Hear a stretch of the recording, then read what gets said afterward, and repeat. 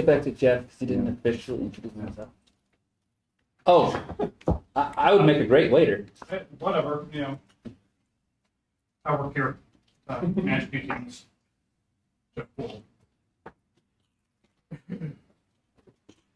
My turn. I used to write some Rust code, but now I'm just this is my director job.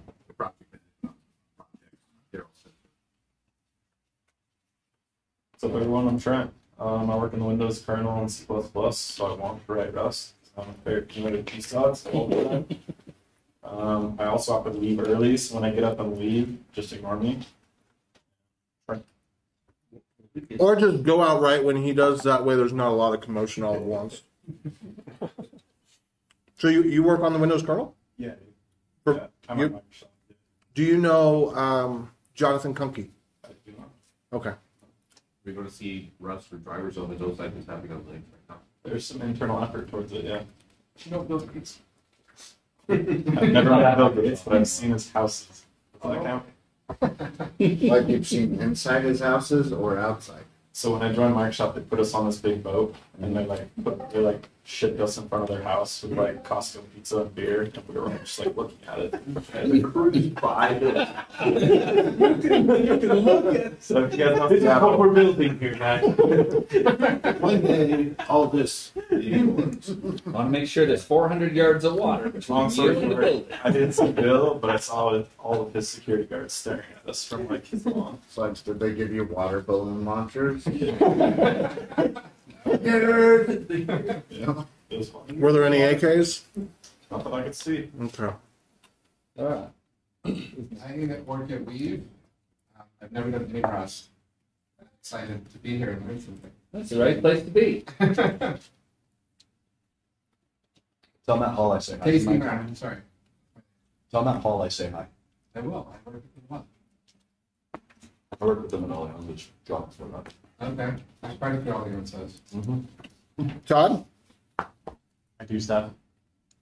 My name's Todd. I also do stuff. I didn't know what we were doing today. I just showed up. I didn't even bring a laptop. Dang, man.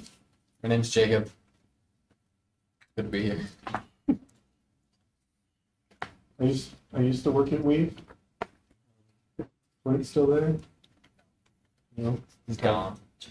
It's been a while, so. Wait, don't cut in line. What? No, Levi comes next. No, it has to go like this. See? No, Levi comes next. All right, So, I program Rust for a living, full time. That's pretty nice. I've given some embedded Rust presentations here. Long time meetup comer. So, if you come again, you'll get to see my smiling face. When are we doing that next? Great motivation for you. But my name's Levi. I don't know when we're doing it next. I'll have to think about it. There's some issues around getting blue pills now, I think. I'd still have a bunch. You still have a bunch? Yeah. There are also a bunch of other interesting, fairly cheap microcontrollers that we might do. The Raspberry Pi Picos, there's cool stuff. I don't know if those are still available as readily, but I don't know. My turn now? Yeah, now it's your turn. I do Scala for my day job, and I do Rust the rest of the day. My name is Matt. Is that what Batman does too? I don't think Batman is Scala. I'm a mathematician. I pretend to be a software developer to make a living, mostly doing web development. But although I tend to do PHP and JavaScript and Python, I'm curious to go and Rust and some of the other alternates we know. Awesome. My name's obvious. All right. You used to work at Jive? Yeah, I did. Okay. I recognize the name. Well, let's see. I was there for a couple of With 20 seconds on the clock before we officially get started, and I'll let you introduce yourself there. All right. The audio wasn't on for the first part, so I want to say again, for those that are joining in online, So we're doing a crash course in Bevy, which is a 3D library / framework for Rust. And this is under the auspices of Vivint, that's hosting us and providing pizza, and Jeff that does the making sure that we have a room and that we have pizza. So again, thank you to Jeff and to Vivint for that. Jeff's hiding in the corner there. And then I will let you go ahead and introduce yourself and tell us what we're doing. All right, so I am Nathan Stocks. I am a software developer at, a real day job, but the rest of the time I teach Rust and I write things in Rust and have lots of fun with Rust. Today we are going to have a crash course in Bevy, which is a game engine written purely in Rust, which is pretty freaking awesome. It's pretty early days, so it's code only, no editor or fun stuff like that yet. But yeah, for those of you who don't know Rust yet, I'm sorry. We're just diving straight into deep end. We're actually not going to teach anyone how to do Rust today. I do teach crash courses, though, and I will give a free code in Discord tonight when I get home. So look for that, and you're welcome to go take that. That's a great way to get into Rust. I don't really care. Like, I'm happy to give away free to anyone who asks, so I do that quite often. All right. So, Bevy. It's like the top course on YouTube.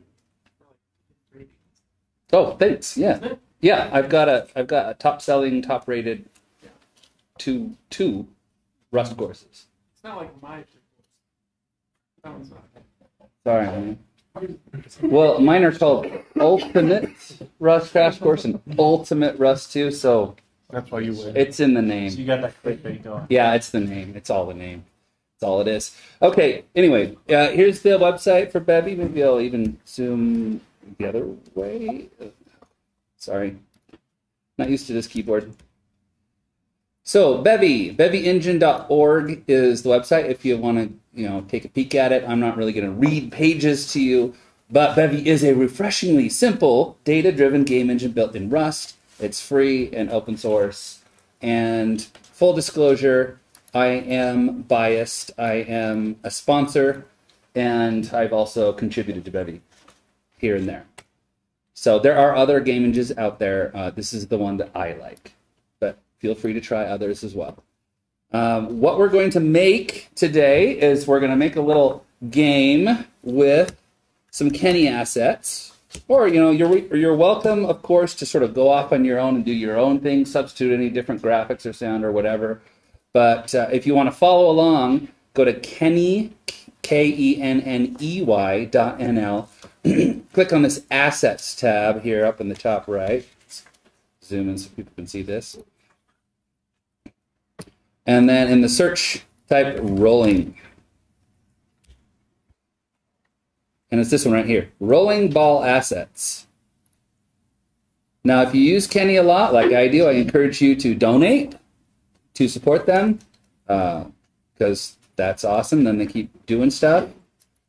I've already done my donation, so I'm just going to download it. You don't have to donate, of course. That's fine. Anyway, that's going to download a zip file. We're going to open up that zip file.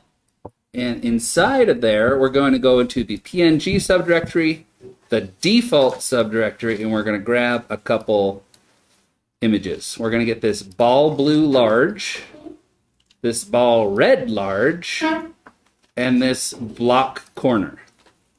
And there's a fourth one, but you have to scroll down a little bit. Fourth one is whole large end. So those are the four images we're going to use today. So if I can get my... What was the question? It's I did default. You said all blue and red large? Yep. I'll get these over into VS Code, and then I can zoom in and you can see it better. So in your project, oh, by the way, you need to do, make a project. You need to put these 3 dependencies in there if you haven't already. I will go over that in just a second. But let's go ahead and you need to make an assets with an S directory and put those graphics in there. So I'm going to grab those. Put them in assets. There's the names zoomed in more. Ball blue large, ball red large, block corner, and whole large end. Block corner, not block corner large. Correct. And if you look at them, it's a blue ball. That's going to be player 0. There's a red ball. That's player 1. Computer science here, so it's player 0 and 1, because we're talking about the implementation. There's this little triangle, which is going to be like a thing you can bump into. And this is the place you're trying to get. This hole at the end. Spencer! Does it work well with those? I don't think Bevy supports SVGs. It's like, don't do this. Yeah, it supports like your 4 most common raster formats, so like PNG, BMP, There are some Bevy SVG crates. a couple others. There's a few tesselators or whatever that can like render them. I'm sure there's a plugin if you really want to go. Just use PNG. Yeah. All right. And then we're going to use, I'm only going to use one sound. You're welcome to grab more. The sounds are also here. If you click on the Assets tab on Kenny again and go to Audio over here, it is Impact Sounds. So download that and open that zip file. And let's see, which one did I want to use? I'm trying to remember. It was one of the glass, I think it was Glass 2. Impact Glass Heavy 2, I believe. Let's turn up my sound and see. You don't want to record the sound effects again? You certainly can.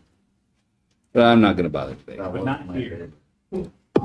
Yeah, that's the You don't one. want to go pew pew pew again. Well, we're not firing. It's a So you it's a can don't. do the link. I mean, it could, but all right. So it's the Impact Glass Heavy 2. So I'll get this into VS Code and zoom in for you.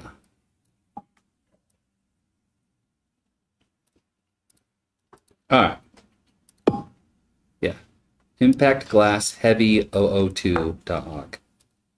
And that's all the assets that I'm planning to use. If we have extra time, we can do more stuff, but quite frankly, we've only got an hour and a half till 9, so it'll be amazing if we just get through the stuff I planned. Okay. Dependencies. You need Bevy, Bevy Rapier 2D, and Leafwing Input Manager. If you use Cargo Add, it'll fill in the version numbers for you. I highly recommend Cargo Add. It's super cool. It just got added to Rust like 2 releases ago or something. Really awesome. And you can pass all 3 to cargo add in a single command. Can you? Yeah. That's I awesome. wasn't sure, so I tested it when I set mine up. Nice. Today I You can do learned. feature flags, like you could do serialize as a feature, and anything that has a serialize will get it, or you can do it with per package / serialize or whatever. Yeah, It's great. Cargo Add is awesome. It's seriously You awesome. need to like add like a version or something. Yeah. Okay, so now we're sort of in here. So I'm going to go to source main.rs, get rid of the print line, and we're going to start coding. I'm going to put this into presentation mode.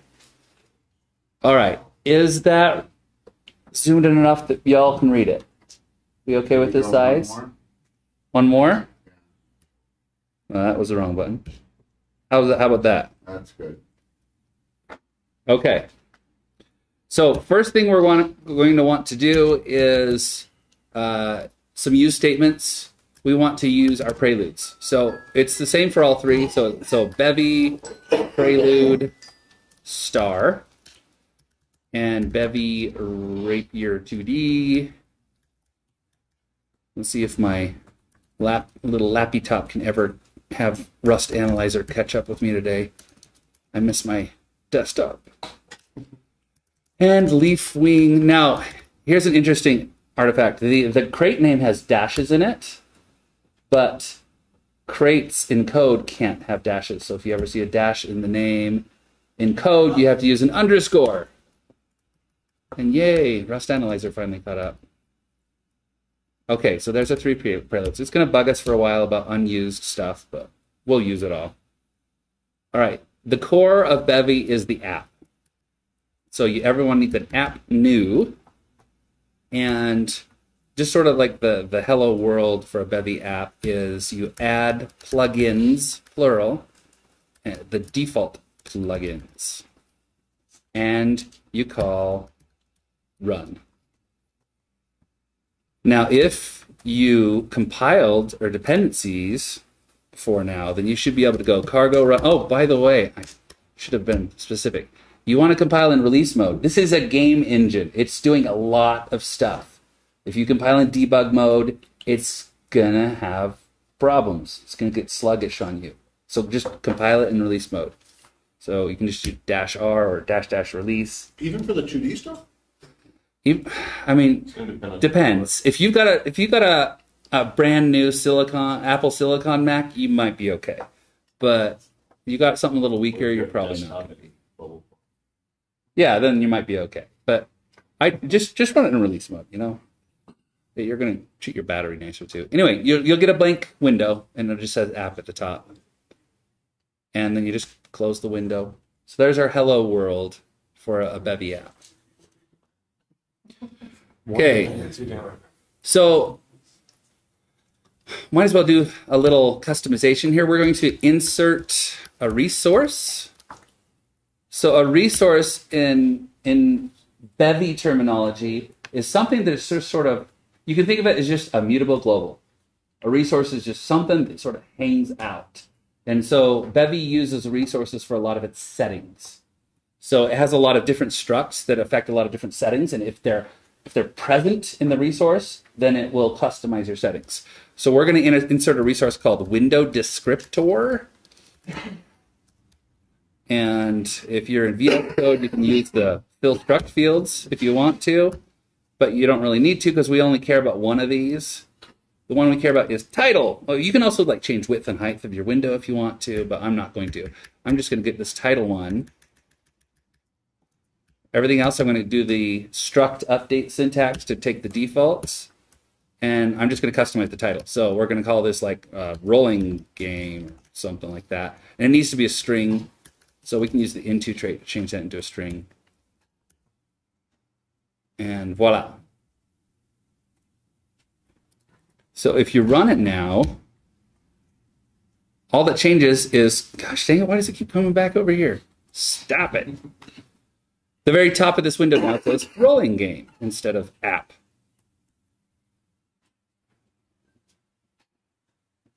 Okay, so now we've introduced the hello world and what a resource is. You can add your own arbitrary structs as resource. That can be really useful for things like game state or something that's not like attached to something in the game. Like let's say you have a score. You might want to make a struct to like keep track of your score, like overall scores or something, and just update that or something. But we're not going to do a whole lot more with the resources. In fact, I think that we're pretty much done with mutating them anyway. We might read a couple. All right, next, let's go ahead and add a startup system. So right here near the end, I'm going to say add startup system. And the name of our system is going to be setup. So a system this is actually an ECS term. I'll talk about what an ECS is in a little bit. A system is just a function that runs at some point. So we're going to call this function setup. Did this reset my font size to back to smaller a little bit? Okay. It's okay? Is it okay to the people in the back? Okay. Okay. So setup. And what do we want to do in our setup? Well, we need access to some commands. So we're going to do a mute commands. I'm going to hand wave a little bit. That's used to spawn things. And we also want an asset server so we can get access to those images. So we're going to say asset server, which is a resource of type asset server. At this point, if you save, Rust Analyzer should be happy, other than the warnings that you're not using things. So a startup system runs once at startup. So startup systems are for setting stuff up. So I named this guy setup. Like, there's nothing special about the name other than it lets me know what it's for. First thing we want to do is we want to get a camera, because Bevy is a general 3D game engine. We're going to make a 2D game. So we're going to set up a 2D camera. So 2D camera. We're going to go commands, spawn bundle, and we're going to give it a camera 2D bundle default. So I'm calling the default on camera 2D bundle. And that is going to set up our camera. So now, if we run, again, instead of that black background, by default, when you actually start rendering things, it's gray. So you can tell, oh, I've got a camera looking out at the gray nothingness of my game engine now. All right, I'll keep this on the screen for those who are still catching up there, and we're going to keep going. Gray nothingness. Gray nothingness of Levi's soul, huh? My goodness. All right. What brings camera 2D into the namespace? It's the Bevy prelude, our use Bevy prelude star. Are you having trouble on yours? Yeah, but you can keep going. Okay.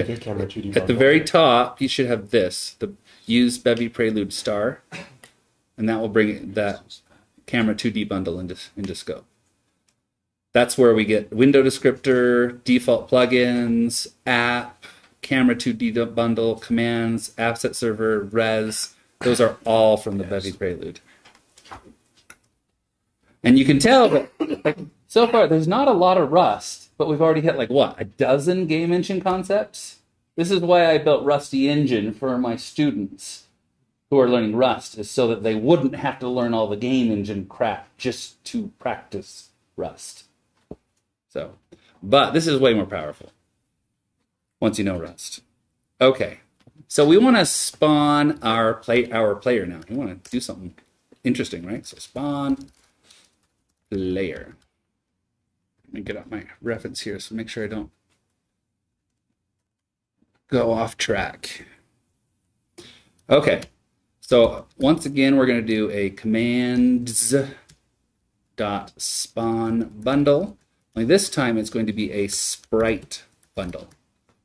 So sprite is your 2D game engine concept that's an image and a translation and a rotation and a scale and sort of like all that basic stuff so you can deal with an image in your 2D game space, right? And the sprite bundle we're going to do literally, so we'll give it our braces here. Once again, if you want, you could do like a fill struct fields. The things we only care about on this one are the texture and the transform, so I'm going to delete the rest of these and just use our struct update syntax to take the defaults for everything else. And then we'll come back in here. Say, okay, transform, that's where it's going to be. So by default, with this default 2D camera, 0, 0 is going to be in the center of the screen, and every 1.0 in floating point space is going to be a pixel, a logical pixel. So if you're on a retina screen, that'll actually be 2 pixels. If you're on a lower res screen, it'll be an actual pixel. Okay, and then transform, we want to use a literal transform, and we're okay. Let's see, no, we want to say from translation. So transform is a game engine concept that combines translation, rotation, and scale. So that's what a transform is. So translation is where you are, rotation is where you're facing, and scale is how big or small you are. So what we're going to do is we're going to create a transform with just a customized translation. We're going to say, okay, we can leave. Well, let's set them on the left a little bit. Negative 150, and then 0, 0, and then the z coordinate in the default camera is going to be your depth. So it's going to be from 0 to 999. So if I put depth 1.0, then anything lower than 1.0, he'll be on top of. So that's important when you're like overlapping that end goal circle. You want your player to go on top of it, not behind it, because that looks really weird if it goes behind it. Translation takes it back 3 values. What I do wrong? So you wrap in effect 3. Oh yeah. Thank you. I've got a question. Vec 3 knew those 3 things. In a lot of 2D games, you can go into a cave, right? And when you go into the cave, you're both above and below it at the same time. Is that managed through transparency, or how does that type of thing work? However the programmer wants to manage it. How would you manage it? Usually, you're actually you're taking away everything from when you were outside and you go in. It depends on what you're doing. What I mean is, as you enter into a cave, your character's head goes underneath and into the cave. Okay, that's going to be with layers. Clip through. How do you not clip through an object? Z value. Well, you're going to put the top of your door at a different Z value than your character, which is at a different Z value than the tile that's underneath them. So it's just all with that layering. Okay. So you can actually take a 2D game and view it in a 3D camera, and if you sort of turn it, you'll see like all these distinct layers where the programmers or artists and designers are just layering different graphics on top of each other. A lot of discovery videos around like old video games do this. Like, this is how the NES game Blah works, and it'll split that out and show you all the layers of the sprites being processed. At the end of the day, there's no like right way to do it, as long as it looks nice. Yeah. If you like how it looks, then you did it right. You know. All right, our texture, that's our actual texture. So this is where we're going to get our asset server and load the texture. Now it's with respect to the assets directory. That's just built in. Like there's a way to customize it, but we're just going to use the default. You make the assets directory, you put your stuff in it, and then you can say, what do we call that? It was ball blue small. Thank you. Ball blue large. Blue large PNG. Well, if you got a small one, then you better put small on yours. But all right. And we need a semicolon here. And then we're happy. Okay. So that's just like our basic. We spawned a sprite. It has an image. It has a location that we chose. Everything else is default. So if we go and run it, so it stays on screen-ish. Run it. Why does it keep doing that? My soul is no longer Apple empty. knows which desktop it should show better than you do. I guess. Anyway, so there it is, right? We got our graphic. It's on the screen. So yay! So now let's do a couple other things with it. Let's make a component. Well, a struct that will be a component. We're just going to call it player. And we're just going to derive component. So here's probably a good time for us to talk about ECS. So ECS for game engines is sort of like SQL for web apps. It's a way to deal with your data, to query and access your data. And it's really analogous to a relational database. E in the ECS stands for entity. That's like your ID on your row. C is your component. That's like all the rest of your columns. Your columns are components. And S is your system. That's your functions, where you're actually dealing with your entities and components. So what we're going to do is we're going to say, well, there's a new component player, and on this spawned entity, when we spawn something, it spawns an entity, and then it attaches components to it. So like the transform is a component, and the texture is a component, and all that other junk that it had, they're all components. We're going to add one more component with insert component. Come on. Did I not do it right? Is it just insert? Yeah. Okay, just insert. They keep renaming it. Every release of Bevy changes quite a few names. All right, and then we're going to insert the player one. So what this is going to do is, so on our other systems that run every frame, we can run queries and say, I want to get the entity that has the player component on it. And then I can deal with its position or its rotation or whatever the heck I want to deal with it. So this is a marker component, just to say, this is my player. This is a player. All right. So let's see. Let's make it so we can move it, shall we? So I'm using this Leafwing input manager to simplify input management a little bit. So we're going to start with gamepads, and then we'll add on keyboard and, well, probably just keyboard. So, okay, let's see.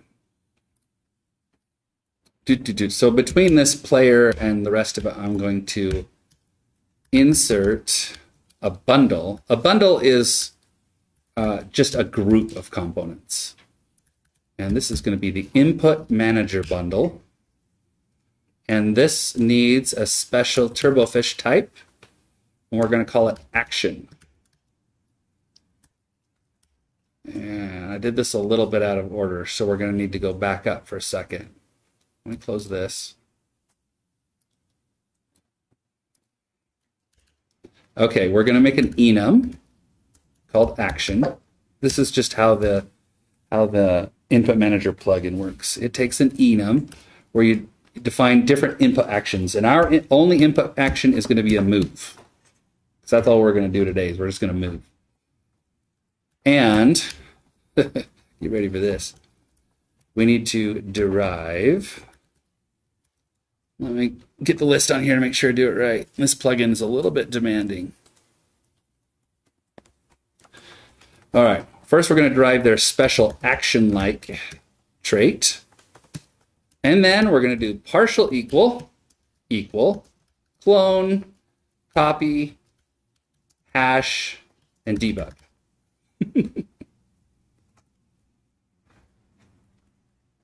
Action like, partial equal, clone, copy, hash, and debug.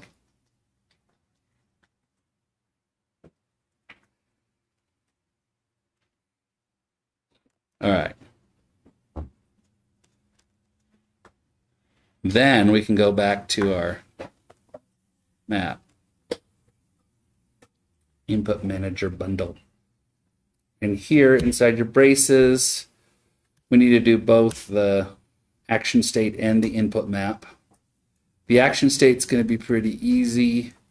It's going to be an action state : default. The input map, that's where all the action happens. The input map is going to be an input map, and we're going to start with a default, and then we're going to insert a dual axis left stick, and we're going to bind that to our action move. And we're going to hard code gamepad 0. So we're going to do a set gamepad. See if I can get it to move down vertical. Good. So set gamepad, and then the gamepad struct is going to have the ID 0. Here's our player 0.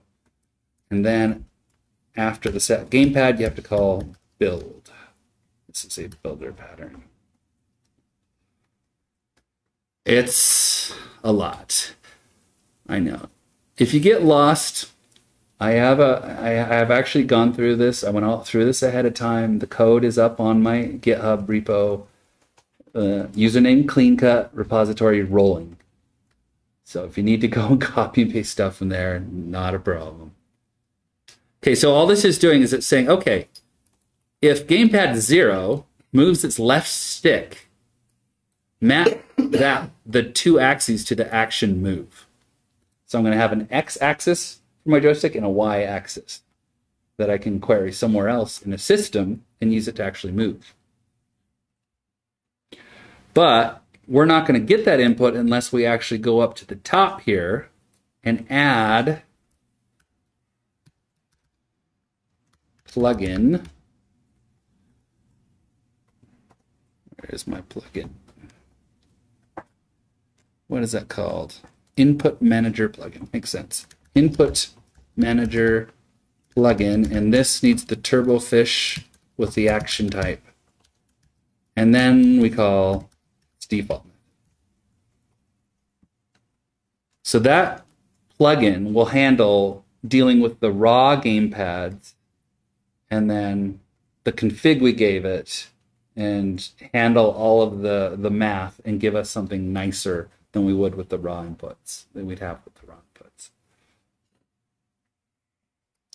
So now that we've got the plugin doing the sort of the back end stuff, and we've got this config for the plugin to use, now we can go and make a system to actually move stuff. So let's see.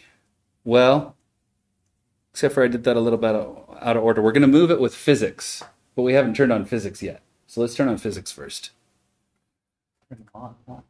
Yeah, it's in a plugin. There's no physics in the game engine. So what we're going to do is this Bevy Rapier 2D. Rapier is a physics engine. Bevy Rapier 2D is the plugin that uses Rapier to do 2D physics in Bevy. So we're going to do yet another couple things here. We're going to add plugin Rapier physics plugin. And we're going to give it a no user data because we don't have any customized physics user data. And then we're going to call, what's that? Data or date?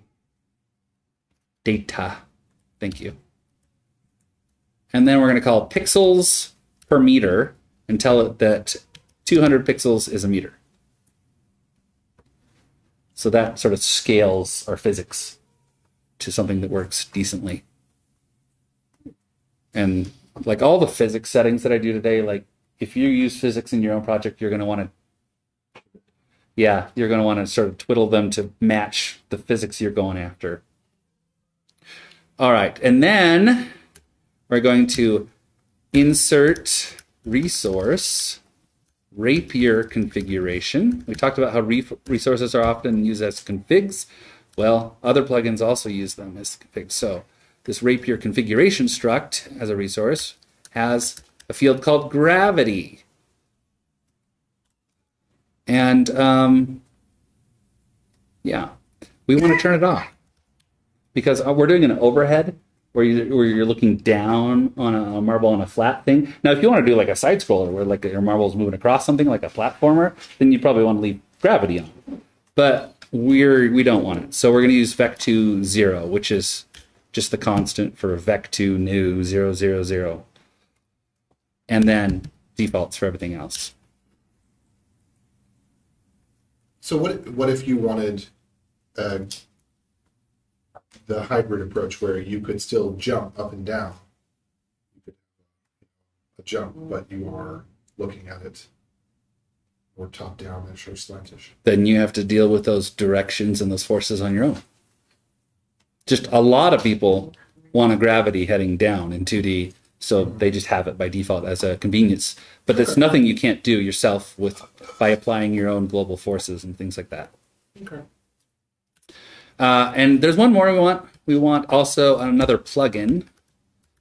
This one we're going to comment out a lot of the time, but sometimes we're going to want it. It's called Rapier Debug Render Plugin, and we're going to take its default.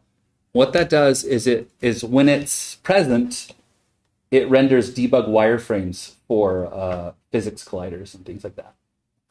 So while we're like setting them up, we want to see it, and then we'll turn it off by just commenting out this line. Okay, now that we have physics, we have to tell our sprite that it needs to participate in the whole physics thing. So we're going to go back down to our spawning our player down here.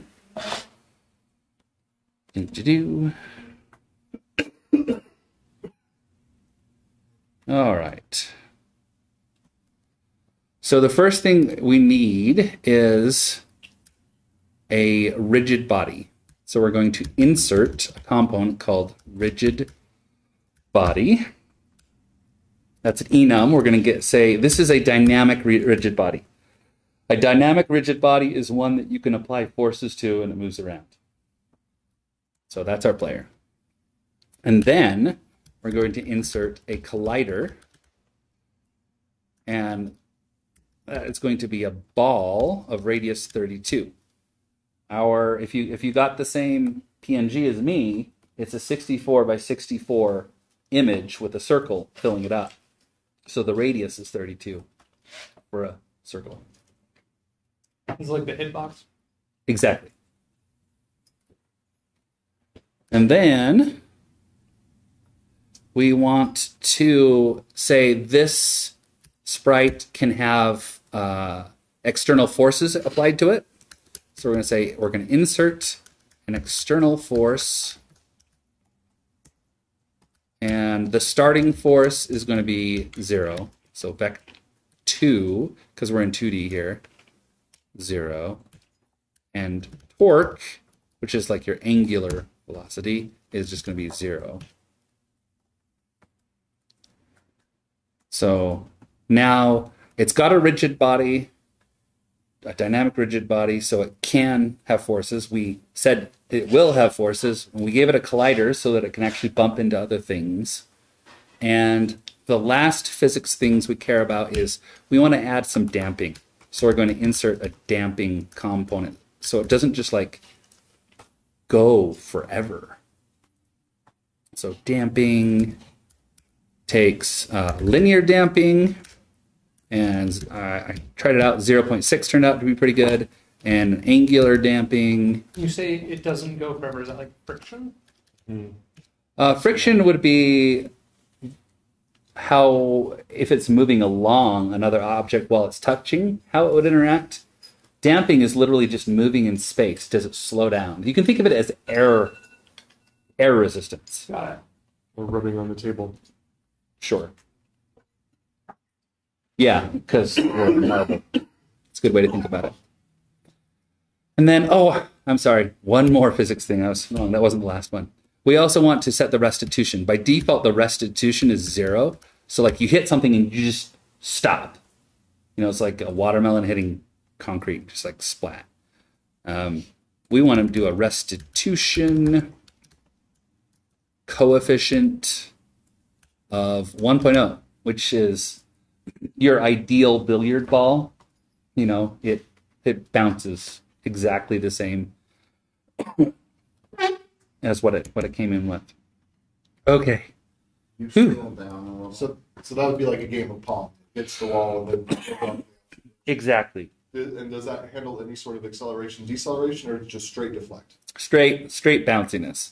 So it's just saying if you run into something, it's just going to change its direction without losing any momentum or gaining any momentum. If you do it higher than 1, it'll actually gain momentum, you know, like a powered bumper in a pinball machine. But it will have that linear damping still, so it will be constantly slowing down unless you're applying a force to it. Okay, we set up all that physics stuff.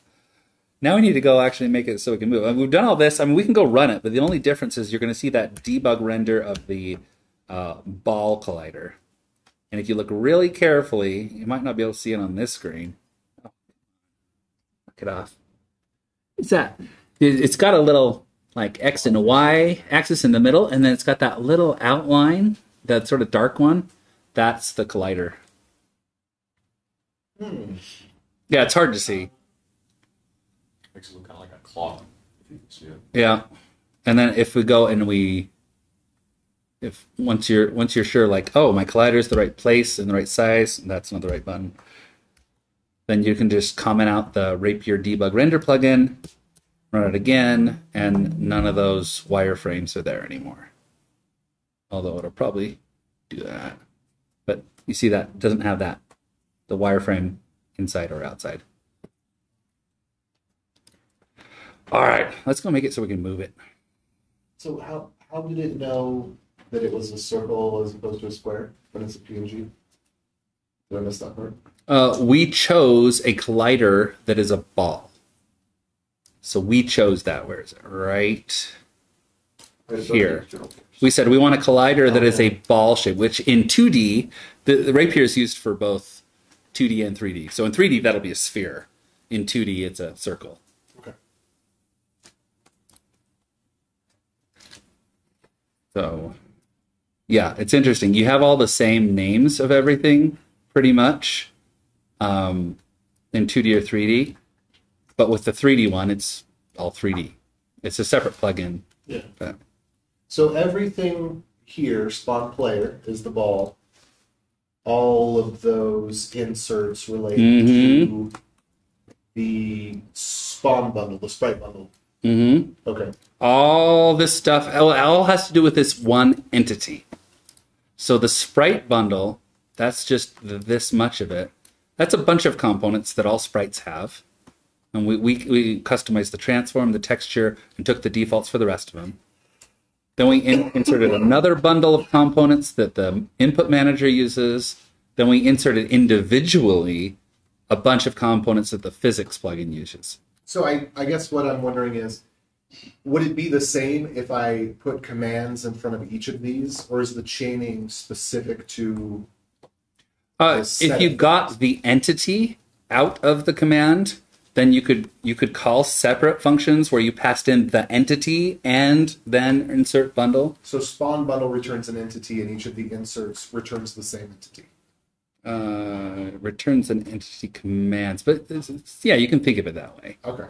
Like as long as you keep chaining on the same spawn, you're dealing with the same entity. Got it. So spawn and then any number of things. Yep. All affects that. And then if you want something different, like this camera was its own entity, so it's got its own spawn. Can you give the camera inertia?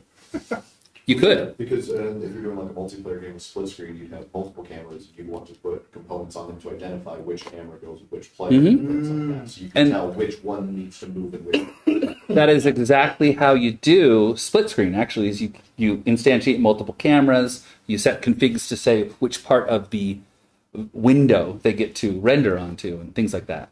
You can actually point them to textures on a mesh.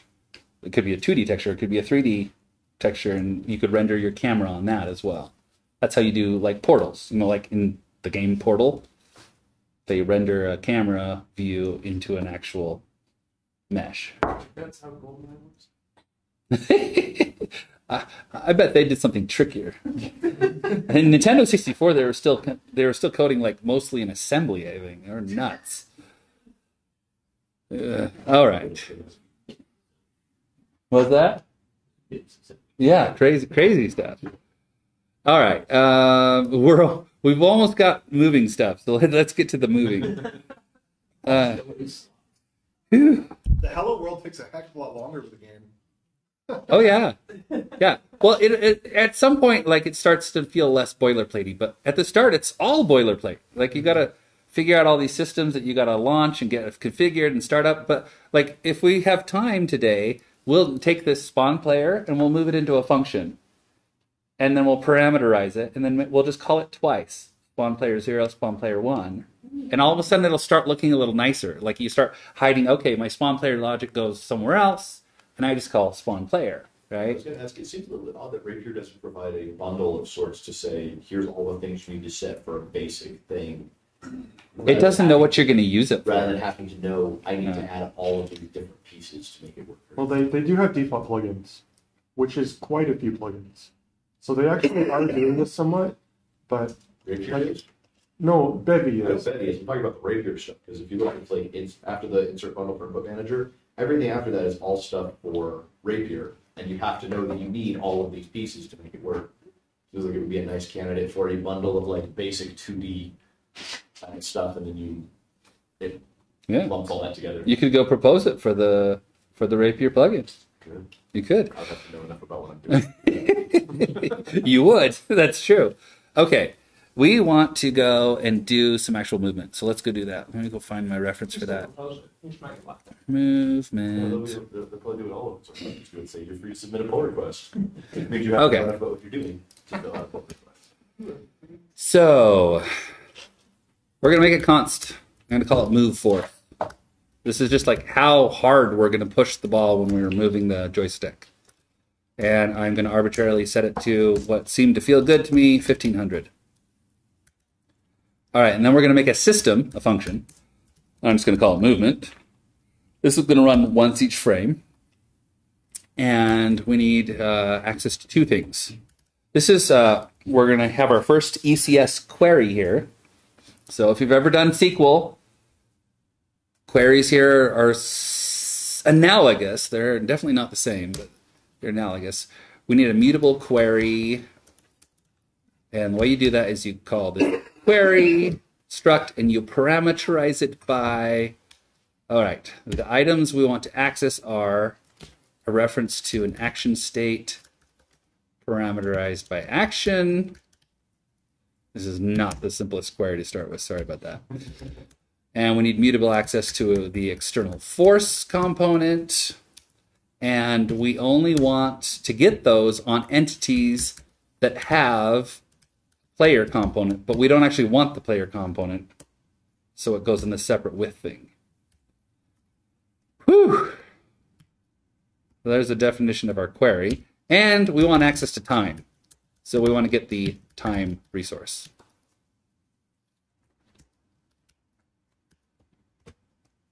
All right, what did I do wrong? Probably unbalanced. We need another closing angle bracket over here. No, we need, well, yes, but we also don't need that. There we go. I had a paren over here that was unneeded.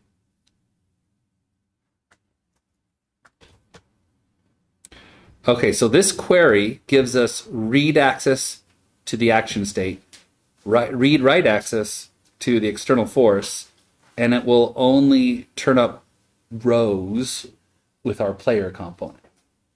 So only players. All right. And then we want to say, okay, for every action state and mutable external force in our query, and I'll explicitly call iter mute. I think you can do ampersand mute now, but I didn't test it, so I won't try it yet. Okay, so now we're looping through every player that has an action state and external force. Right now there's just one of them, but we're going to add a second player. So I'm setting it up so it will handle any number of players. Okay, so once we've got access to... And this is into the global ECS system. Exactly. You can think of the ECS as just like one huge relational database table. And a mute does work. Okay, good to know. So we have verified, tell me your name again? Matt. Matt, that's right. Matt verified that you can actually just do ampersand mute right there instead of explicitly calling iter mute. You couldn't last version of Bevy. So I got used to typing it out explicitly. Ah, gosh dang it. I hate when I do that. Don't usually use this kind of keyboard, so everything's moved. All right. What are we doing? We got to set those forces. So we need to get access to our access vector. So we're going to get our axis vector from action state, clamped axis pair. And we want to get the action move one. And it might not be there, but we know it's there because we hard-coded it to be there. So I'm just going to unwrap it. And I want to turn that into one XY vec2. So that's what that's all doing. It's saying, okay, I'm getting this as a vec2, an XY. And then, now that we've got that as an XY, we can say, okay, the external force attached to our player, it has a force field. You set it to that axis vector. So everything, it's just going to point the same direction as wherever you're pointing the joystick. And it's going to be multiplied by the move force. That's how hard it's going to do it. And then we're going to rate that by time delta seconds. So as our frame rate jumps around, it stays perceptually smooth to us. This is axis vector. I would expect that to be two values, not a single value that could be multiplied. It was two values until we called this method on it. Is that It's a vec2. It's a vector. Yeah. But how can you Supply. A vector times an F32 multiplies the X and the Y by the same F32. Rust supports operator overloading Yep. in some fashion. So the implementation of Vec2 has a trait applied to it. I forget what it is that lets you apply the operator for multiplication to an F32 value, and it will handle applying the vector math correctly for that vector. Yep. Okay, I did not know that. So external force dot force is a vector too. Yes. Yes. Have you done like a switch controller before? A Nintendo Switch controller? No. The next version of macOS that was just released is the first one to support connecting Switch controllers to a Mac. And I haven't had hardware that would let me connect a Switch controller until now, but it should work the same way. The only difference between a Switch controller and an Xbox controller and a PS controller really is that the Xbox and PS4 have analog bottom triggers, Right. while the Switch has an on-off bottom trigger. Other than that, they have all the same effective stuff. I mean, there's a little bit of difference here in the middle, but Mapping stuff. yeah, but it all maps the same way in here. Okay, so we did it. Let's see it in action. Cargo run, release mode. All right, time for me to turn on my gamepad here. Dang it, knock that off. Oh man, I did something wrong. I don't think we looked up the Yeah. Oh, thank you. Okay, so we got to go up to the top and say add system. Add system. So a regular system runs every frame. And that's the movement system. None of that stuff. Just the name of it. Okay, now let's try it.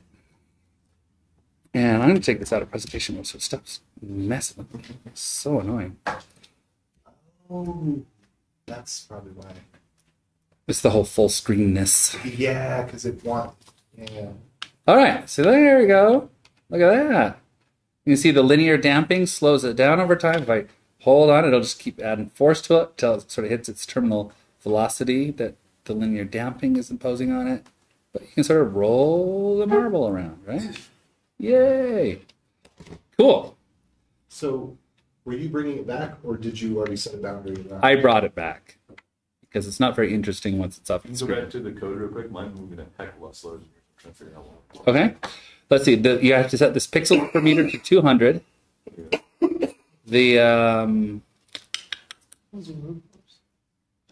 The external force should start at 0. Yep. Linear damping should be 0.6. Move force should be 1500. Yep. And you're multiplying axis vector times move force times delta seconds. Yep. The ball weight. Are you running in release mode? Dang, I don't know. Ball weight in 32? Sorry, did you scroll back up where you added it, the movement system? Yeah, right there. Different controllers. It's the same. The input manager is supposed to normalize them all to the same Also, I'm pretty sure range. he's using an Xbox. Yeah, it's the same. Yeah, this is an Xbox One controller. Really? Slow. Huh. Weird. I don't know what's going on. You Slow down really fast. and you did rigid body dynamic and you did oh well. Could be, are you on a high res screen or a low res screen? That could make a difference. The whole ecosystem is pretty young, so any difference in our platforms can sometimes have an effect when they're not supposed to. All right. So we got a choice for what we do next. We could add a little obstacle, like that little green triangle thing. We can add that and like be able to bump into it, or we could parameterize the whole player spawning and add a second player, or choice number 3, we can go add keyboard handling. Can we make GoldenEye? Probably Maybe. you will also run into some license. Depends on how far you get. I voted keyboard, since most of us. You vote keyboard, you vote not keyboard. Well, I'm obviously a little selfish there. Yeah. Those of us who read the instructions. Any other votes? I do have an extra controller too, so someone wants to borrow it. Let's just I don't think my D-pad shows up. there's enough people without gamepads. Let's go try the keyboard thing. I think Dual axis control. so. I think that this is the whole point of an input manager is to make things easy. I think we can insert a virtual There's a virtual D-pad. D-pad. And then what's the syntax? Do we need to do it explicitly? Oh, they've got WASD Yeah. or arrow keys. You can just throw Yeah, them there's in. constructors for virtual Do D-pad. colon WASD on Yeah. the virtual D-pad. Oh, sweet. They got helpers. Nice thing about using plugins, huh? Cool. And we're going to map it also to action move. So either or. And there was another one too. Is that an arrow keys one? There is. Virtual D-pad, arrow. My friend Ziklag actually contributed the virtual D-pad and the dual access functionality to this plugin. It was funny because I went to use the plugin. I'm like, it doesn't have access support. Then I went and looked at the pull request, and he was writing the access support right then. That was cool. Okay, so now if we run it, dun, dun, dun, dun, dun, dun. You got it going. Arrows. Multiply. Huh? WASD, that's working, and my gamepad. They all control the same thing. So Cool, it was huh? worth the 5 seconds to What's that? It was worth the sidetrack. Oh, it's totally worth it. What was the second one? Arrow keys. Arrow keys. And now we can move on to other real stuff. Okay, next vote. Second player or triangle? Triangle. Triangle. Okay.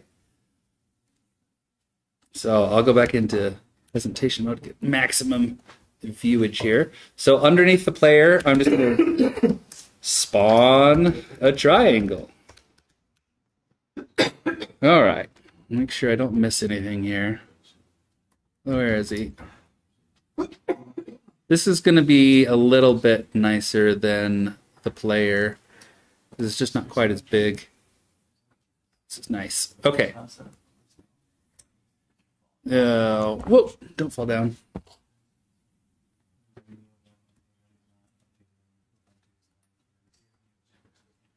There it is.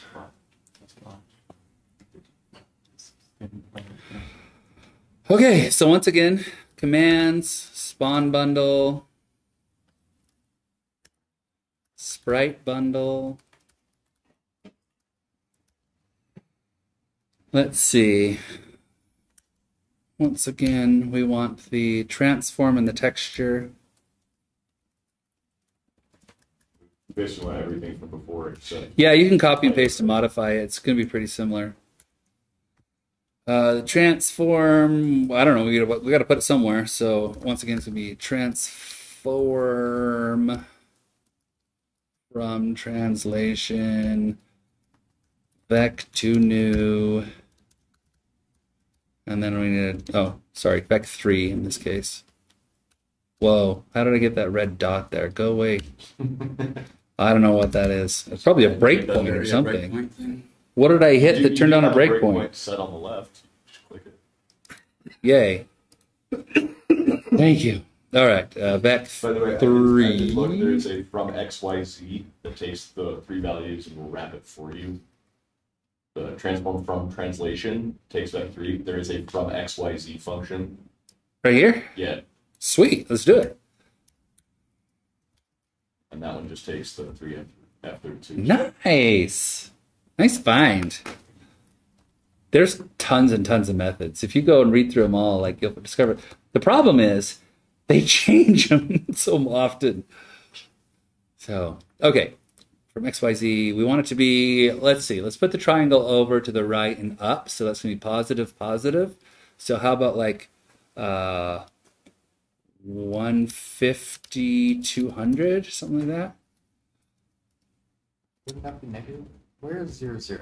0, 0 is in the middle, Okay. and it's like math class where x goes positive to the right and y goes positive to the up. I accept this though. No to Been be, good for me. And you could also always say. No. What? Origin. Yeah, yeah. I mean, you rotate your camera around, it all changes. Yeah. You can do it however you want, but You have a leftover parenthesis there for the from I sure do. Thank you. All right, texture is the same as before. Asset. Think a third value. Gosh dang it. 1 point on top. Yeah, and we'll just put 0 on this one. But make it go under the. Yep. So if it overlaps the player, then it will go under. All right, asset server load. Why does it not like asset server? What did I do wrong now? Wouldn't it be dot instead of colon? That's it. Thank you. All right, block corner PNG. All right, so that'll be enough to get it to show up. In fact, we could run it real quick and just make sure got everything right. It'll show up, but we won't be able to interact with it yet because we didn't add the physics stuff. Does the compile time get painful once you start getting into a more full-featured game? Not really. I mean, I'm sure if your game was huge, maybe, but it doesn't have to recompile the dependencies. Yeah. Just what you wrote. Like, we didn't write that much. So, okay. So it shows up. Let's make it so we can interact with it. You can also there's some hints that people have found. I forget where they are, but you can change the way that cargo links so that it builds Bevy dynamically and then just links to the dynamic library, which saves a huge amount of time during the linking step. You can also use a faster linker. So I was reading something about instead of LLVM, or is that the faster? ZLD is the Mac OS. It depends on your platform. Mac's got a faster linker and different one on Linux, different one on Windows. But yeah, there's a bunch of stuff you can do to increase compile times if you really care about it. You just have to be careful because they're all very platform specific. So I'm not going over any of that. It's fast enough for us. Okay, what are we doing? What are we doing? On pieces, we did the sprite. We need the collider. Okay, so insert. This is where it might be worth going and copying and pasting. So there's a collider triangle, and it takes a no. Thank you. Triangle, and it takes 3 vec2s. So vec2 new. New. First one, we're going to do negative 32, 0, 32, 0. This is relative to the center of the sprite.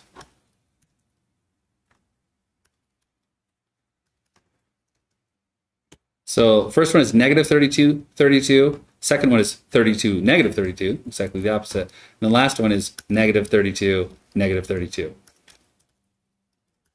32, 32. Nope. And I got 2 inserts. It's the top left, bottom right, bottom left corner. 32, 32, top right corner, which is blank. Top left, bottom right, bottom left. Yep. And then if we go and turn on our whatchamacallit plugin, the Rapier Debug Render plugin, then you can actually see that it's a pretty imperfect triangle, but it's good enough for today. What was the last value for the vec triangle? Negative 32, negative 32. So I don't know if you can see it, but it's actually cutting off the one side of the triangle because it sort of sticks out of center, but I don't care. Like if you move the ball up there, you'll see it overlap. Fixing this or using a more tightly fitted collider is an exercise for the reader, but I'm actually writing a plugin called, ignominiously, Bevy Rapier 2D Assets that will let you have an editor to actually click around and create a collider and then save it to a file. You have like a run. And then have a plugin where you can load it from that file rather than have to figure out all the code. Because it's a pain in the freaking butt. I would think this would be pretty simple. Just load the PNG, look for the edges, and draw. I mean, why can't you just automatically have it draw Oh, sure. If you wanna go integrate a tessellator into it, you can do that too.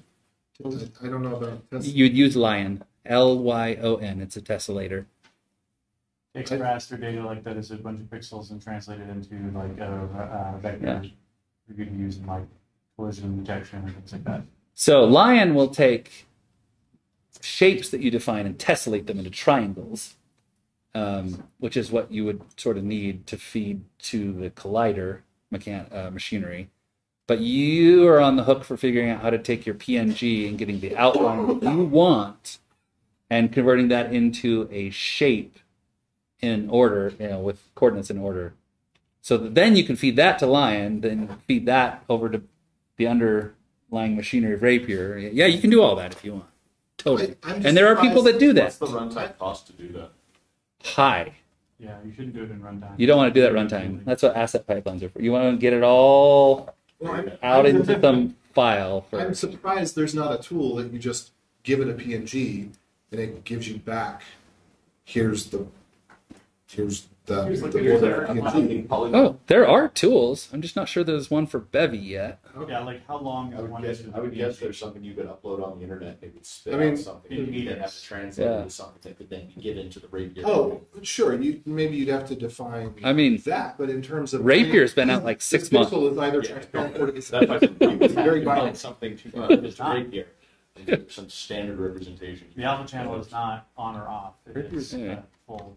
We haven't added our rigid, but right, but it works. Cool. If it is at all called, I forget. There's an older thing all, that is transparent. Well, if it is all there wasn't at all not completely that wasn't transparent, then it is a boundary.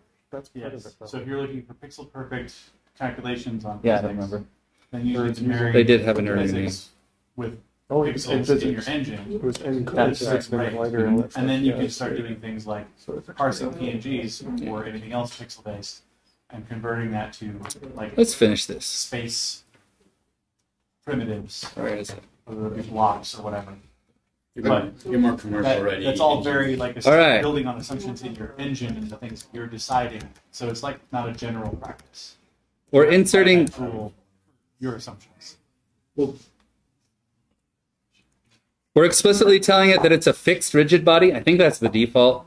But a fixed rigid body is like immovable. Things can bump into it, but it will never move. All right, and we're going to insert that same restitution. Restitution coefficient 1.0, just like the other one. And that's enough for our triangle.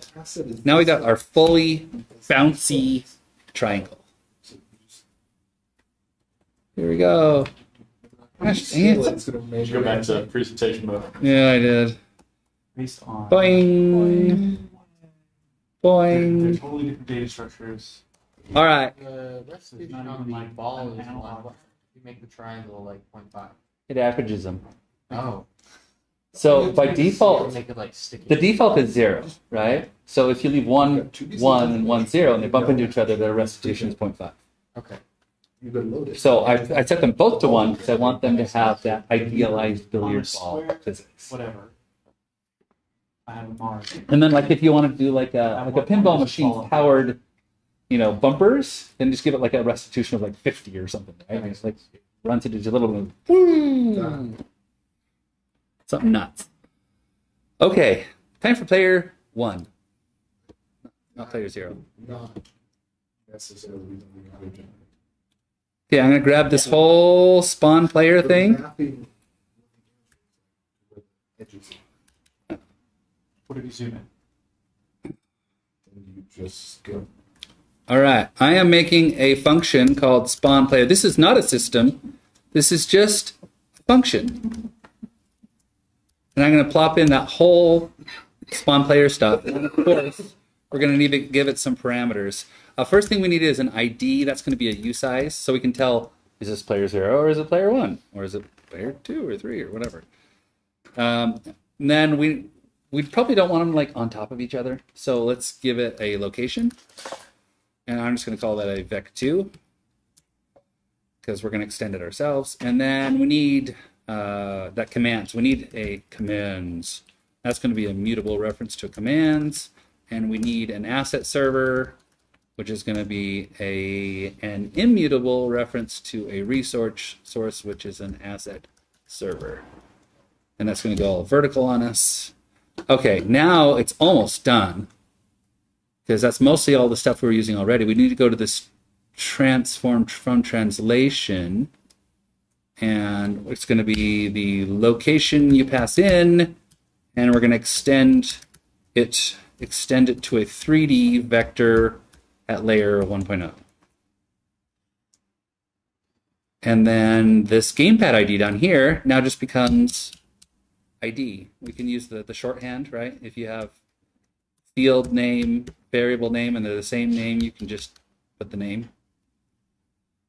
So now we've got gamepad 0, gamepad 1. We've got different locations that are passed in. Is there anything else we need to? Oh, right. We don't want to move both of them with the same keys. See that?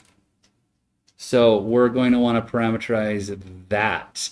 So I would probably just do it like, let's just do it like right inside of it. It should be like, if ID is 0, then you get the WASD one, right? Come on. Sounds dangerous. Else, you get the other one. Get rid of that. Did I do all of my extra? What did I do wrong now? Param. Where? On that line. Move after move.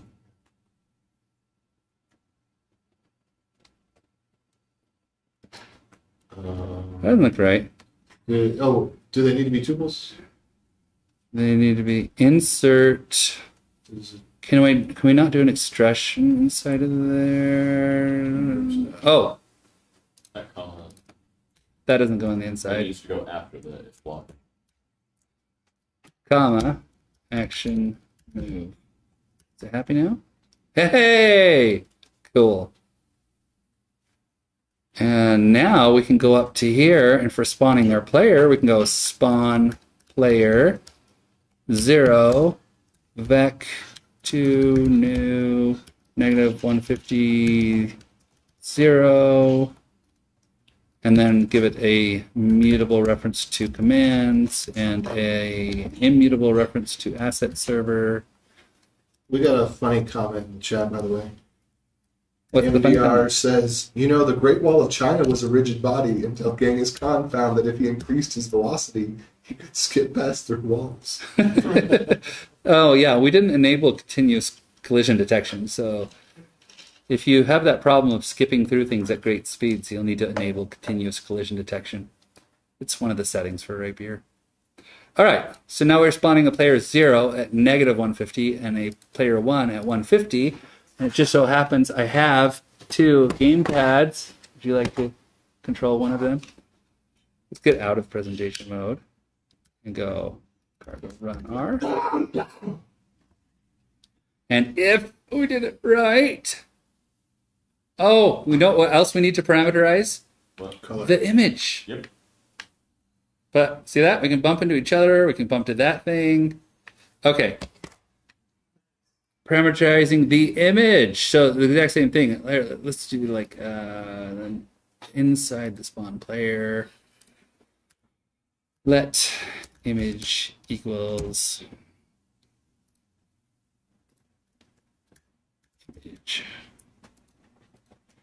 If ID is 0, then this, else this, but change the color to red.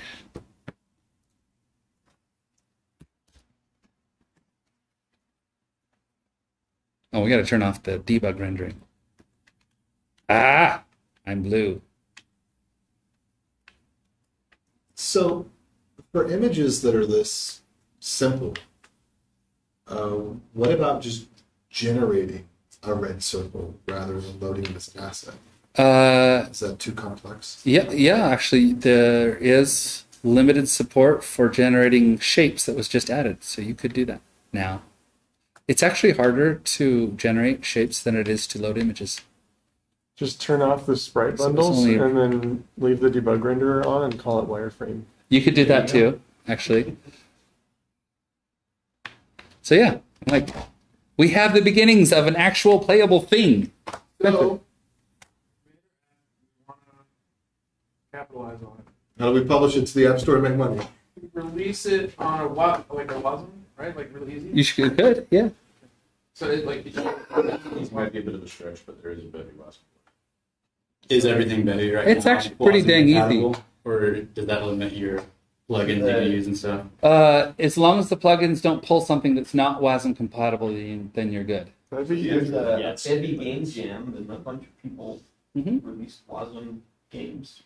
Yeah. In fact, if you use the Show the Bevy, code. While you guys talk, Sure. show the code. I was still copying. absolutely. Sorry. But it's a great way around like the Apple Store. How do we show ads? I'm making money on this. As far as I know, no one has written an ad plugin yet. Yeah. Well, I need to get on that if they want this thing to be popular. Nobody's going to use it until you can make money with it. I don't know. There's a lot of people using it. Anyway, I was going to say there is a what's it called? Bevy game template or something like that. That it already has GitHub Actions that will do the whole WASM build for you. And if you follow the instructions, you can just turn on GitHub Pages where they'll host a static page for you, and then the action will actually compile your WASM and put it on the static page, and then you can just browse to it. And then you can have that trigger whenever you merge a pull request or whenever you push to main or whatever you want the trigger to be. And then it just does it for you. And it's like super nice. It's like, it's really freaking cool. Actually, just be like, oh my gosh. Like it's like the gamepads even work. Oh really? Yeah. The sound works. Like The gamepads work. all the basic stuff works. But it, like in the browser, gamepads work. Yeah. Oh wow, that's wild actually. Yeah. In fact, the biggest difficulty I had was trying to deal with the freaking CSS and stuff to try to get it like put it somewhere decent, not just like be up in the corner. Always the pain. It's like, oh my gosh. I started life as a front end developer, but the fourth time everything I knew became obsolete. I threw my hands up and said, "Fine, back end." That was when Angular 2 came out. It's the fourth time. So I'm thinking about like Fortnite. It's like they could try to release that way.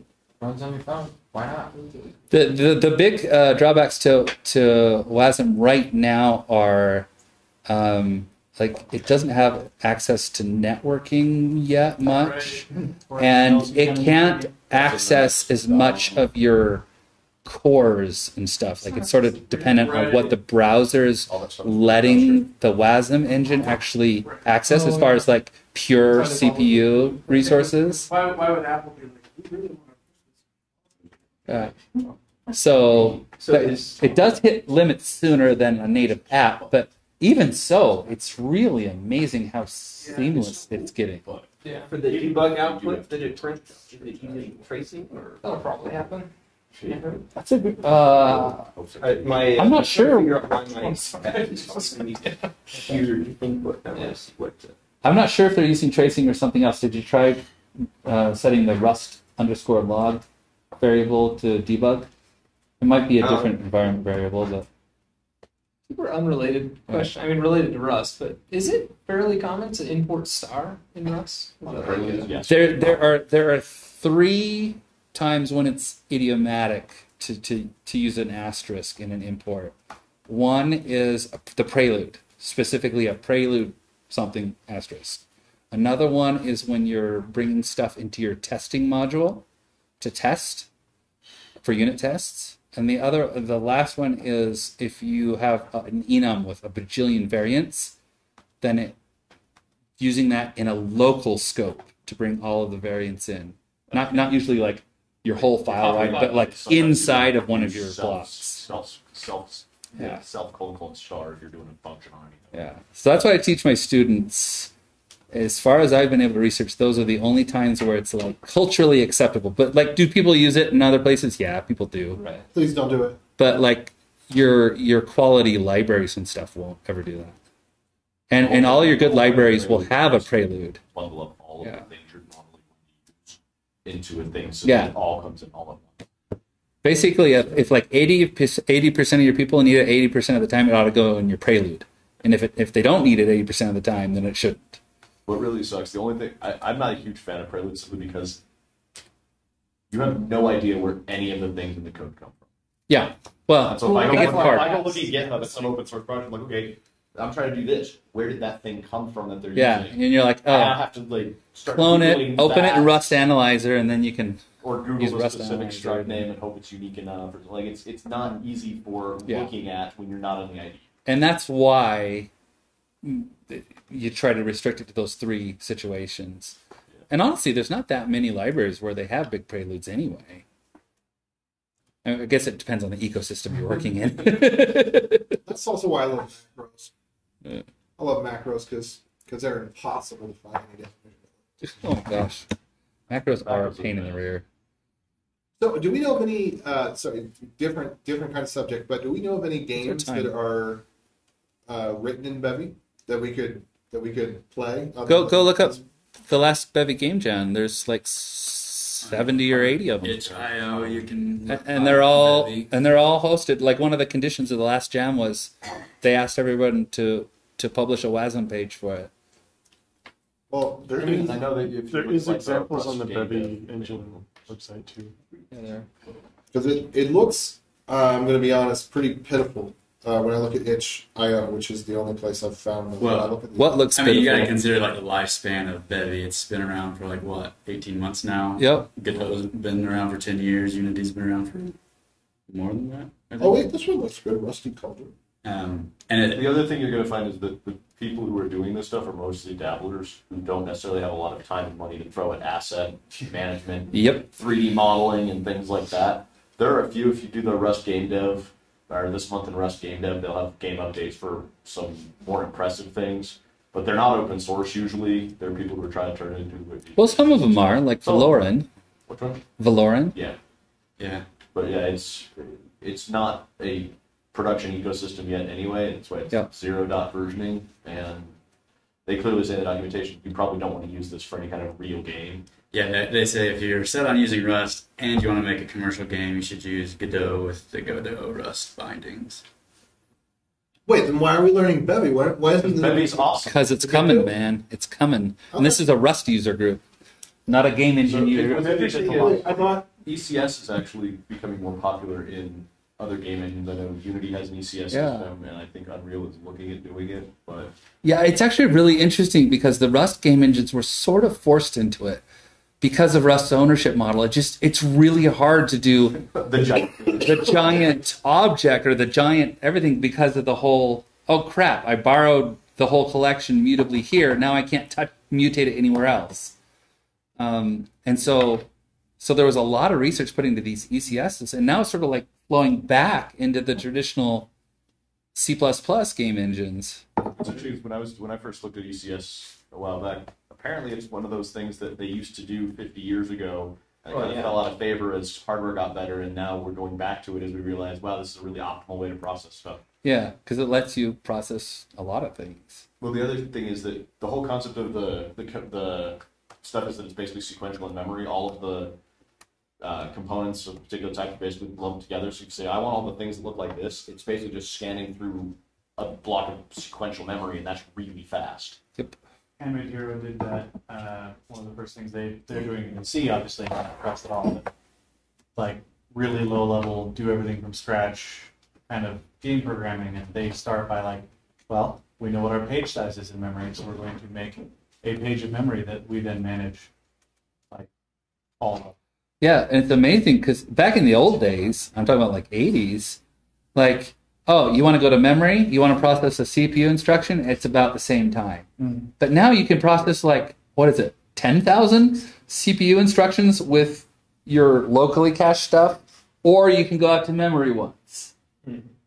And it's just like, So if you organize your ECS, so it's got all the stuff just co-located right together, it's way faster for it to just be like, I'm going to look through every single one of these things that are next to each other and pick out the ones that I want, rather than hop around a binary tree or something like that. There's also a good talk from Strange Loop like a month ago. John Romero of id Software talks about the early days of id Software. It's ostensibly about id Software and stuff, but it's really good just from a programming standpoint, like because that was kind of an era that people have kind of forgotten about, and it's very related to some of the things that Rust is basically forcing us to do again, and it was required because of the lack of hardware back then as well, and it just seems like a good idea. Crazy. What is ECS? I feel like I missed the Entity Component System is what it stands for, is what the ECS stands for. And it's the setup that Bevy uses, where you spawn an entity, which is literally just an ID. It's just a 64-bit ID. And then you add components to it. And that's sort of like, your entity is sort of like a row in a database, and your components are just like sort of like columns. And then you can query it. You can say, I want to get all the entities that have these components. Okay, and now I'm just going to do what I want with these collections of them. You set up the indexes, so to speak, so like queries are more efficient, or no? That's the beauty of the ECS, is it's like indexed to the max internally. So what you do is you're basically just like dynamically defining columns and like the values in them and doing your queries, but you don't have to deal with any, like with SQL, you're like, okay, I literally need to create this table and I need to actually define an index, so you don't manage any schema. That's the nice thing about ECS, is you just do it and it optimizes accessing it. It just components are literally just data attached to an ID. Yeah. And the ECS system, the ECS framework will attach everything, will store it in memory however it wants. But again, the idea is that all of the things of a specific type are stored together, so you can iterate through them very quickly in memory as all the same type. But are you always looking over everything? Like, yeah, that's what the query is. If you scroll on the screen to the query that we do, we told it what to look through. Right? Well, So it doesn't look through everything. The way the ECS is done internally is so it doesn't have to look at absolutely everything in the ECS. Like when I do this with player, it's gonna be like, okay, you're doing queries with player. I'm gonna make sure that these things with players are quickly accessible by themselves. Into a binary tree. Yeah. Especially it's way more complicated than that. And they've got these, and I am no ECS expert, so I'm just hand waving. But there's like, if you want to go read the pull requests where they developed the ECS and Bevy, huge. They're like master's theses, seriously, because there's these people that spend all their time just working on ECSs, and when Bevy came out, like a half a dozen of those people all came and they're like, oh, here's like a viable place where they're actually doing it. Let's all, like, there were several different ECS authors that had written their own standalone ECS that came and worked together on Bevy. And they went through like 3 or 4 major iterations of the implementation. Yeah, the first few blog posts talking about the performance improvements every time they made another ECS internal change was amazing. Yeah. And there was almost no change to your user code to get those performance benefits. Yeah, that's crazy. Just internal optimizations. Yeah. Anyway, now we just gotta use them.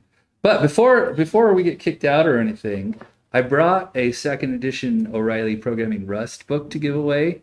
This is a first printing, and they had a 2nd printing, so I went and bought the 2nd printing. So I'm giving away the first printing of the 2nd edition. So anyone would like it? 1.50.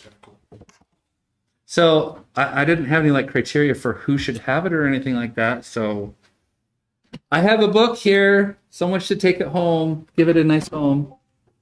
It has my notes in it from one of my read-throughs. Along those lines, I'm giving away this hat on the floor. In case anyone... There you go. Take the book, you have to take the hat. We don't come here just for pizza anymore. I don't know what the symbol means. It was super bad. It fell off How are we doing on time? It's 8:52. We could try to do one more feature if you want, or we can just chat. I got My near pixel perfect collisions working with the round triangle collider. Oh yeah? Yeah. That's great. Like really, really good. There's a rounded triangle one? Yeah, really, really good collisions there. Oh, sweet. You see the thing rolling back and forth over it. That's so cool. Pack is. Will you put that in the Discord so I can see the rounded rectangle code? Sure. Although I haven't been on the Discord in a while. Should be that. Is there a plugin where you just need to do a whatever polygon radius and do fancier colliders? No, that's what I'm gonna write. Oh yeah. It's like a starfish is a good example, right? If you wanted like a rounded starfish. Like so the Bevy Rapier plugins support arbitrary polylines for 2D or meshes for 3D, but you have to define all those points. So that's what I'm writing for my plugin is an editor so you can actually click around to make the points. Yes. And I want to make it so that the editor live edit or live reload. Yeah. Yeah, that's awesome. Yeah. And I want to make it so that you can access all of the types of colliders and stuff in my editor, just like cycle through them like, oh, I want to arbitrary points. No, I want to use their ball. No, I want to use their rounded triangle, which I didn't even know they had a rounded triangle. That's freaking awesome. So like in Godot, you kind of do a combination of that, right? Where like you have your little robot guy and you say, okay, I want a circle, and I drag out the circle to be the size of his head, and then I want an oval or a rounded cylinder. But, right. That's what a lot of what modern game engines are is tooling to make it easier to define things. Right. Right now, I mean, Bevy Rapier plugin is like, here's all the code. Just you can do whatever you want, but without the tooling to actually, graphically see where it's going to be, or save it to a file, or load it back from the file, it's a lot more work. So is Rapier tied into the ECS? So when the player hits its collision and bounces off, is that move state being controlled by the same ECS system? Yes and no. So the Rapier engine, no, it's completely separate. It's a completely separate physics simulation that does its own stuff in its own way, doesn't know anything about Bevy.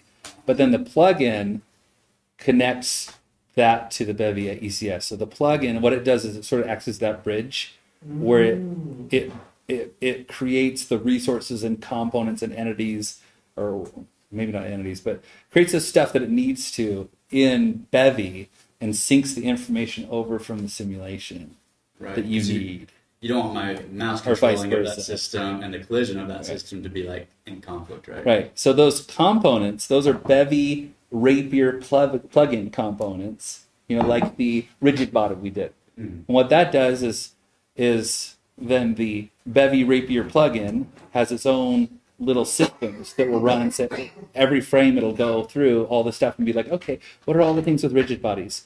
Is there a new entity that has a rigid body that I haven't seen before? Oh, I'm going to go add it to the Rapier simulation and blah, blah, blah. And then the same thing, when you do a physics step, I think that's what they call a frame, a step, and change stuff, then it's already kept track of what's over in Bevy, and it's going to go grab the stuff that it needs to and copy that over to Bevy components.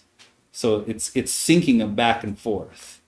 So technically, it might be possible to make it more, a little more optimized if you wrote it inside Bevy or something. But physics engines are pretty dang complicated, and the people who do them want to do physics engines. Yeah. And so, well, they want to do like locality iteration, right? They want to use some data structure that's going to do whatever they need to make their physics fast. Yeah, and that's not necessarily going to be the same thing that's going to make Bevy fast. Even if they could eliminate the overhead of syncing to Bevy, they probably would lose in the end because they wouldn't be doing physics optimized data structures. So yeah, you're absolutely right. So yeah, interesting stuff. So quick interjection, do we want to do any more code, or we just want to chat?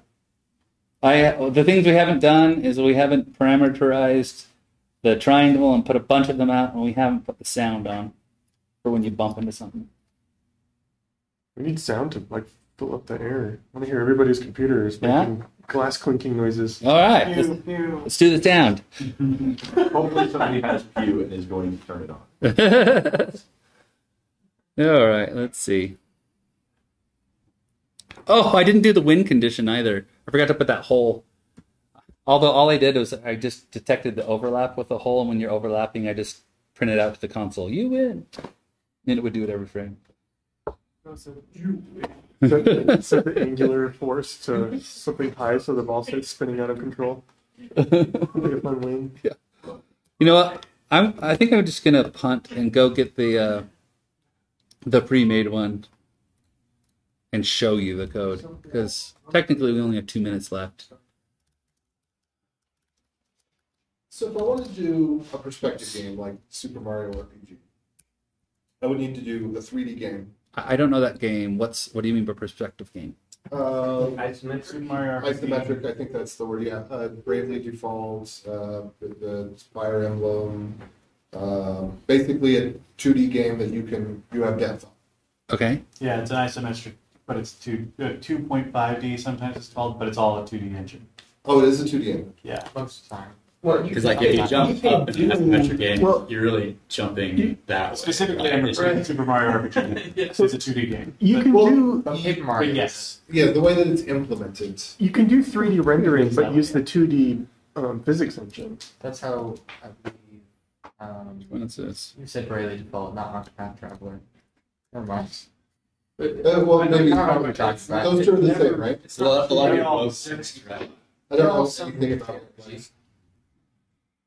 But Yeah, you're looking like a 2D top-down dungeon crawler where the pillar looks 3D. Right? Yeah. No, I mean It's kind of like it's pre-rendered stuff that's overlaid in the right ways. Like Donkey Kong Country was not 3D, but it was rendered in 3D for the 2D sprite. on the same So it computer that they rendered Jurassic Park, by the way.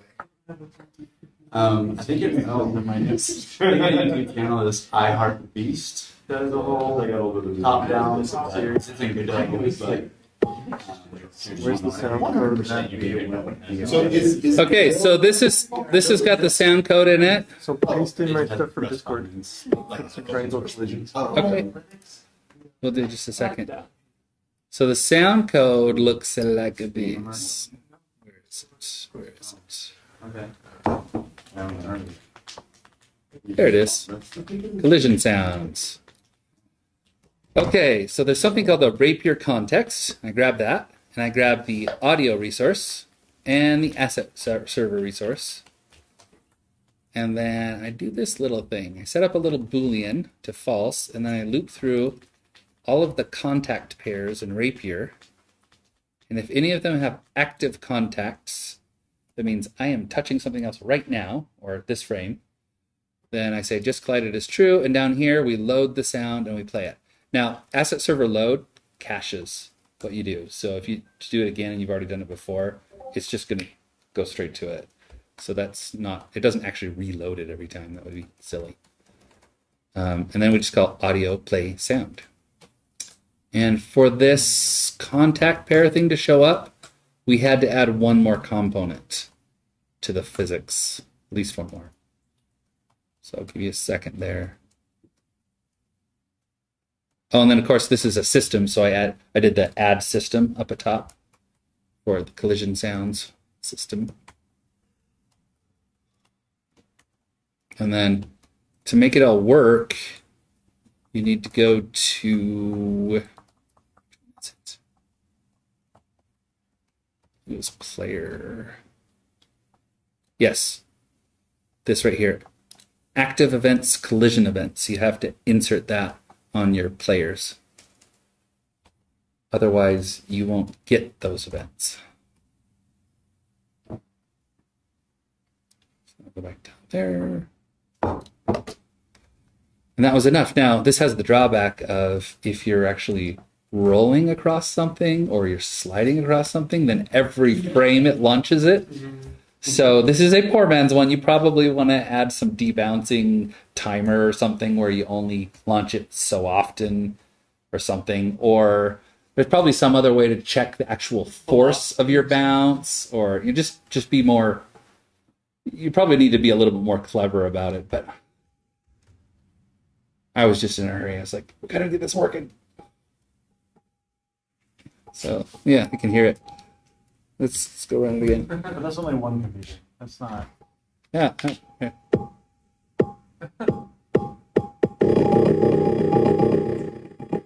A lot of computers now. Anybody want to do a second controller? I'll do it. So this is the one on my GitHub account. If you go over this end thing, it just spits out to the console. Player one wins because I didn't have time to go do a text thing. I figured. Let's say player 2 wins or player 2 wins. Yeah, player 0. I don't know. Player Computer science, come on. Doesn't PHP start in 1 or something? Oh, I can't remember right. I disavow PHP. Off the edge. Where did you go? It was like, whoa! And it's just, you're gone. It sounds like I do what I always do when I You were pick blue. something. You went off to the left. Yeah, Yeah, and he disappeared once he touched it. watch. Oh, now I can't go. He's I'm gone gone. forever. Oh, He No, came he's back. back. Yeah, it will come back. Why did you lie to me, AJ? hey, I pressed right. What I want to know is how come this game doesn't have bounds? Oh, he didn't make it. He missed Yeah, it. you need world There you go. boundaries. I love that you had to like lead him in there as Jason.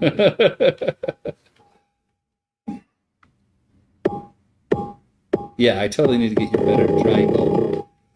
Thinking, we're gonna go get the better triangle. Better triangle. Where's Discord? What? I was just in the middle of playing. We need a better triangle, man. I feel like their collider has a lot of like standard shapes as constructors. Yeah. Like everybody does this. We're just gonna make it easy. Yep.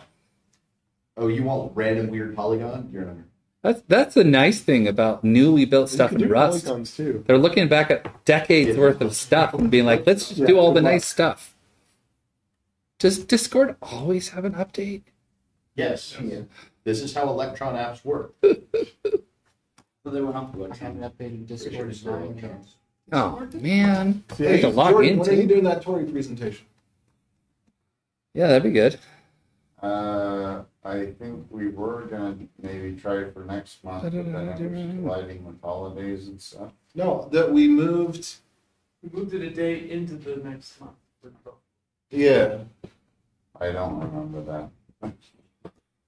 Come on. There was a big Utah, discussion. yeah. Everybody was Just tell you talking what the about numbers it. are if you want.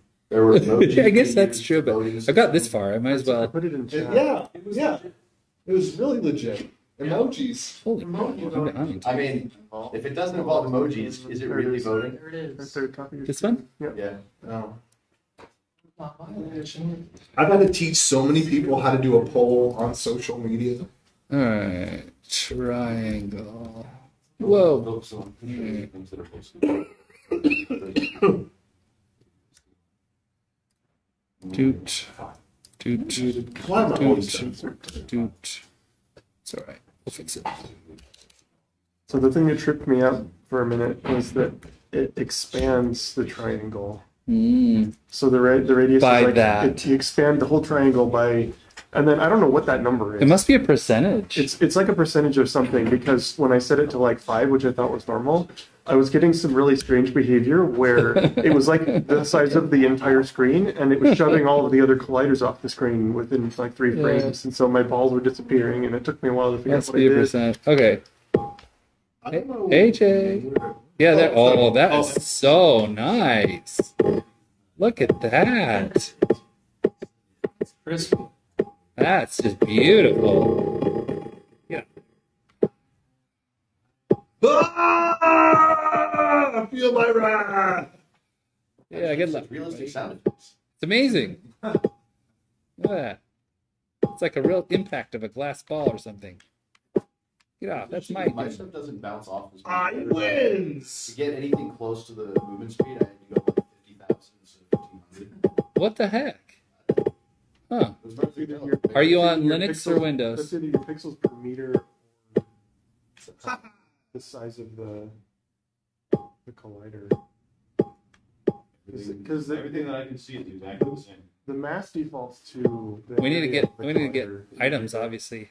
You need to get my red shell. We need power ups, and also, what about having the ball rotate? Or it does rotate. It does actually rotate. Yeah, it does. Wait, why? It has really high angular damping, so you'll only rotate a tiny bit when you're touching something. If I turn it down, you'll keep rotating more. In fact, I should turn it down. Why is that damping so high? Damping. There it is, right there. See that? Let's change it to like 0.3. Yeah, I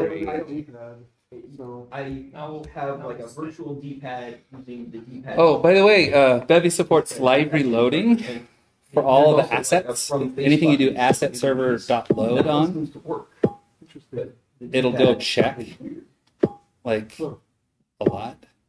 And so like it's really useful if you're like working on a sprite or something and keep changing it. You can have your Bevy window open in one window and then like your editor program on the other one, and as long as you just keep writing the file, it'll just keep updating in your Bevy program. What's the resolution on your screen? I don't know. Yeah, it may be. What is the resolution? The whole screen? I think it's the pixels per meter. 1080p is. I'm on 1080p.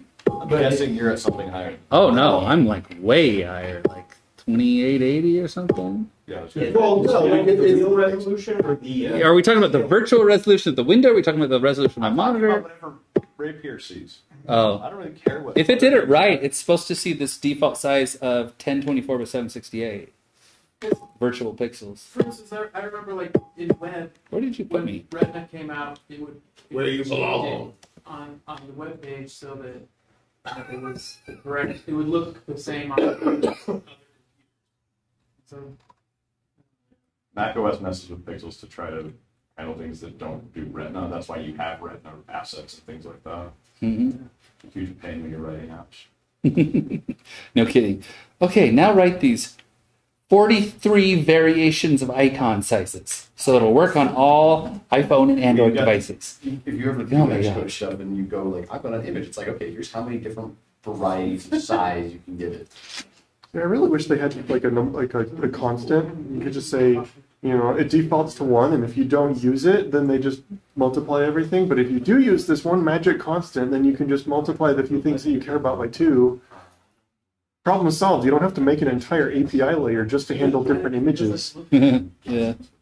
Can you do a static coefficient of friction? Is there something for that, like dampening? You can change the friction. Yeah, damping is in here already. Well, no, but the thing Friction. is, He's talking about friction, object against object. well, no, I mean like damping, but so generally an object will roll, but it won't, it won't infinitesimally slow down by a fractional point. At some point, it gets slow enough that it just stops. Yeah, right. It's doing that by default. It does that. So if you look real closely, you'll actually see the color of the debug rendering will change color when it goes into rest mode. And it's kind of hard to see right there, but it does change color. It goes Yeah, here. for a very long time. I'll turn on the debug render. You can dang it. Actually does work. Okay. Where's my plugin? Yeah, so Jordan, I think what we decided was that we're not doing November, but we're doing the first week of December, and then we're doing both the first week and the last week of January. Yeah, it did change from dark blue to purple. First week of January, or the original So it might be tough. I changed my. Okay, well, if not, then we just skip 1,000 and start getting closer November, to everything. but we still have December. You can Did we see do it in my The beginning of December. collider is now way broken. Whoa! Because it expanded the pixels out. Interesting. Distance-wise. So are you saying I didn't choose either of those? So it Pixels seems per like meter shouldn't change that. apparently it does. Because that's all I changed. And now it does that. Oh, are you using the Are rounded you saying triangle? I could choose either of those? It's that percentage thingy. 0.5. Sure. That percentage thingy is it's is someone affected by already the doing that. pixels per meter. Let me check and see. Let me see. I what wonder we if got. that's intended or if it's a bug. I think we just switched things over. It's So totally if you were right. already set up for. It is I bigger. don't think I was set I need to for turn it down today. this, but But Yeah. I thought we had. So that's either a poorly Interesting defined title API and food. or a bug. it's probably a bug. Oh wait, It ought to this be hasn't been pixels, updated you yet. think? Yeah, see, it's going there. Because I'll if, go ahead and if update you- this. if you're doing the points in pixels, why Yeah, not it do should the be. radius? It should be in pixels. Yeah. So it probably assumes your The thing is, pixels you per can't meter is have 1, which I pixels. believe is the default, You and can't they have just pixels. they didn't do the math to Yeah, change it. yeah. So that's a. That's something we could go and fix in the plugin. Yeah. I've actually. I don't remember if I've actually done a pull request, but I've done something to Bevy. They're really Might have good. just been an issue. The Rapier folks are really good at accepting it. Like the meters and stuff. Well, like when you tell it what the PRs. collider is based on the PNG. Do you want to do it December 1st? There's no. You I'd rather do collider in the middle of a pixel. That's not You know, the pixel it would be like it's right here. It's a floating point value, so technically there's no pixels at all. It's all just going to be floating point recognition.